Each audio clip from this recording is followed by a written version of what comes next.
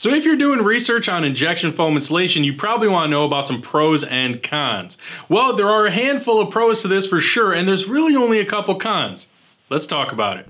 Okay, so let's get the cons out of the way first. Now, obviously, the initial cost. Yes, foam insulation costs more up front than traditional types of insulation, such as a fiberglass or a cellulose option. However, the value that comes with injection foam really pays for itself in the long term, so it becomes more of an investment. So again, that upfront cost, yes, is a bit of a bite to swallow. However, long term, your house will be happy. Now, the other con potentially is that if you have a certain type of exterior, it may require that the install crew drills through it, such as brick or certain types of wood. Now, this can leave a slightly visible trace afterwards, so that if you were really examining the walls, you might be able to tell that a crew was there. Again, this is only the case on select homes, really dependent on what your exterior is like. However, this is a possibility, so we will count it as a possible con. If you appreciate contractors being honest like we are here, go below, like this video, subscribe to the channel.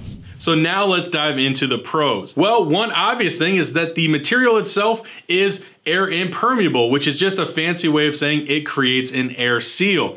This is crucial because you want to create that building envelope around the entire perimeter of your home. Another pro to injection foam is that it works around obstructions and blockages inside the cavity far better than any other type of injectable insulation material. Now, you still may have to drill above or below certain obstructions. However, because of the foam's viscosity, it does work its way around things much better than something like a cellulose. Lastly, we want to touch on the longevity of foam insulation. This is a huge pro because once it is in place, you don't have to worry about adding foam to it. It is designed, and usually foam products will be warranted for an extended period of time, oftentimes the lifetime of the home, so check with your contractor on that. But that warranty alone speaks on the longevity of foam insulation. Now, I'm sure you're a smart, savvy shopper and you're doing a lot of research before you make a purchase like this, which is why you should go to our website, RetroFoam.com, check out our learning center. We have all kinds of videos, articles, and guides